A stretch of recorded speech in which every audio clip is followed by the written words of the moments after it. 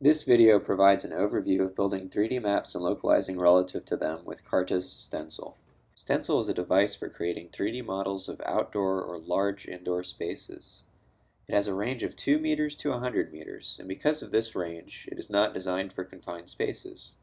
It uses the 3D structure of the environment to aid in building the model and performs best in areas with 3D features as opposed to flat areas with few distinguishable 3D features. Please refer to Stencil's instructions for advanced options, tips for collecting better data, and troubleshooting. To power on Stencil, first plug in the USB LED indicator to a USB port on the back of Stencil. Then plug in an external 19-volt power source, such as the RAV power battery that may have been included with your order. Then press both of the buttons on the back of the device.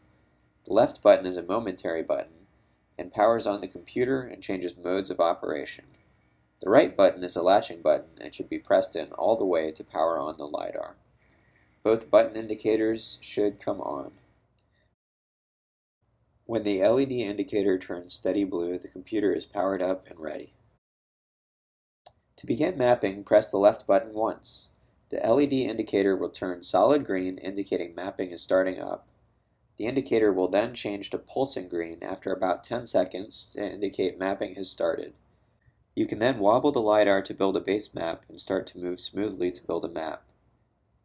In this example, I am walking through the space I would like to map. To improve performance and map quality in handheld scans, hold Stencil out and above your shoulder to limit occlusion from your body. The map builds in real time as you walk, stitching together the data collected as you walk into one continuous map. Try to stay away from walls and in particular corners while collecting data.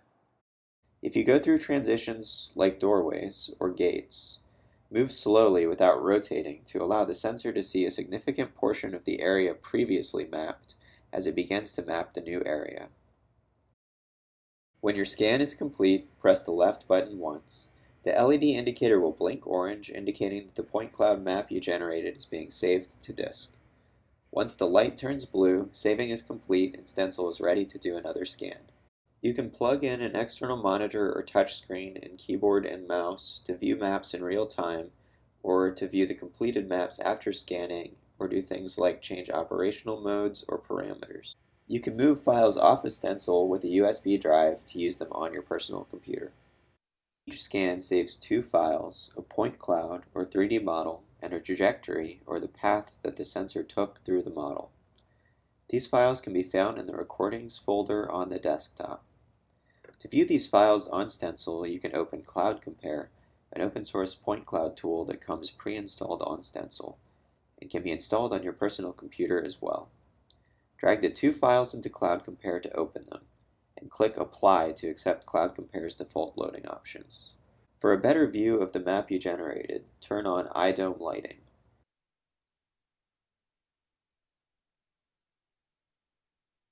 To highlight the path you walked, go to Edit, Scalar Fields, add point indices as scalar field, then change the point size from default to 3 or 4. Now you can see the path the sensor took colored by order, with blue being the start of the path and red being the end. The segmenting tool can be used to create a cross-section view to remove ceilings. The tool creates a new point cloud that has the segmented part removed. Uncheck the original point cloud to see the segmented one.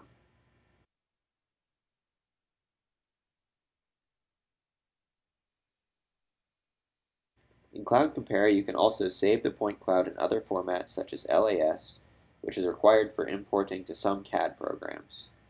The instructions have more detailed information on things you can do in Cloud Compare to view and repair errors in the point cloud. Now that you have a map, you can change modes to do localization and mapping relative to that prior map.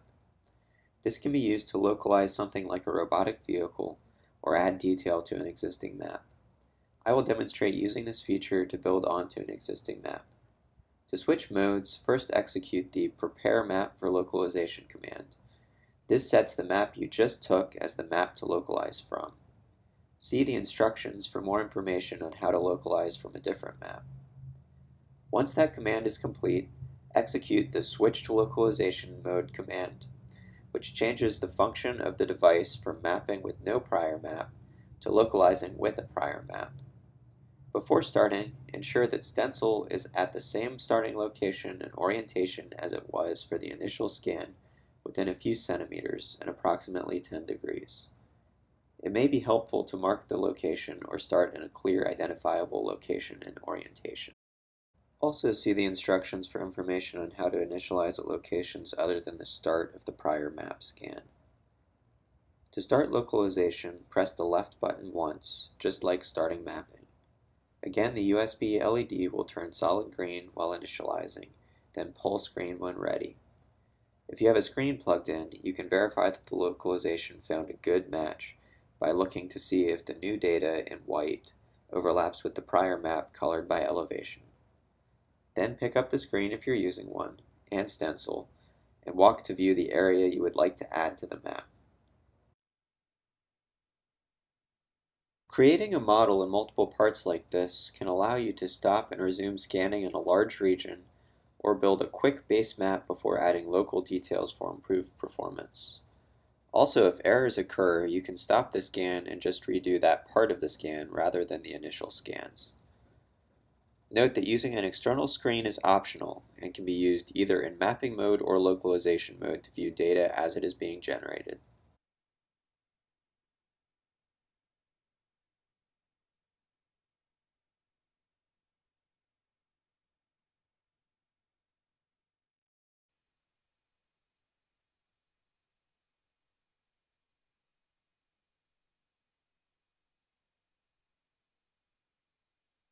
Once again, when your scan is complete, press the left button once to save the point cloud.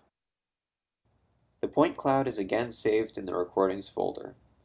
You can open it in Cloud Compare to see that the two point clouds are already registered together despite being in two separate files.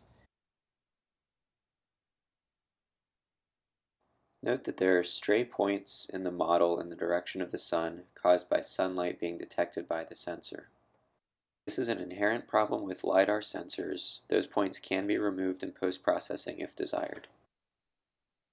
In Cloud Compare, you can merge multiple point clouds and save them as a single file if desired. This is done by selecting both point clouds, going to Edit, Merge.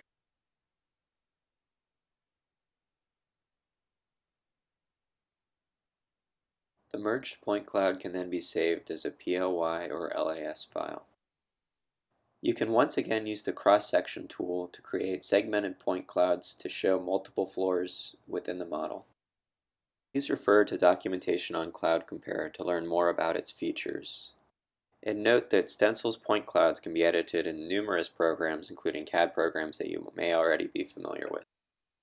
With the point cloud hidden, you can better see the trajectory that was taken during the two modeling runs, including seeing the starting location that is the same in both trajectories. Thank you for using Stencil.